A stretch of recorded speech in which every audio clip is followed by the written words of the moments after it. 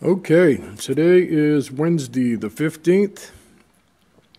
It's been a long time coming. Today is going to be the day I'm going to switch over to these EG4 batteries. I've got them all installed. I've got them all wired up. Bus bar issues all straightened out.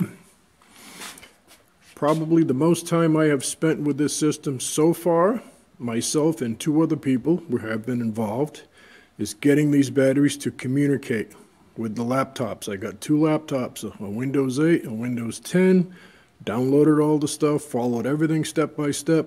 I have never been able to get these Lifepower 4 batteries more than 3 to actually communicate with the computer. They will all show up, but every time I do it, it's a different pack showing up. I've got all the dip switches set exactly the way it showed how to do it. So I don't know what the deal is. This one here on the top is super easy. It's got its own deal. So I'm just getting ready to take out these nanocarbon batteries for the last time. And it's, what, 11:45, Wednesday the 15th. These are fully charged. I've been getting texts already today. I got people that want these batteries. And I'm running like 3 days behind. So now I got to rip all these batteries out, get rid of these cables.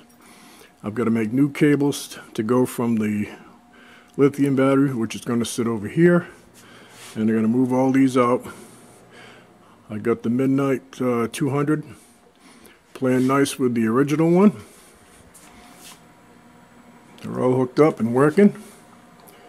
And playing nice. Got the little blue light blinky blinky in there. Both saying float. Amp hours corrected. Alright, more to come. It's going to be a long, busy day. Nice sunny day. Mid-40s, so it's not horrible. Alright. Say goodbye to the Outback nanocarbons. See you later.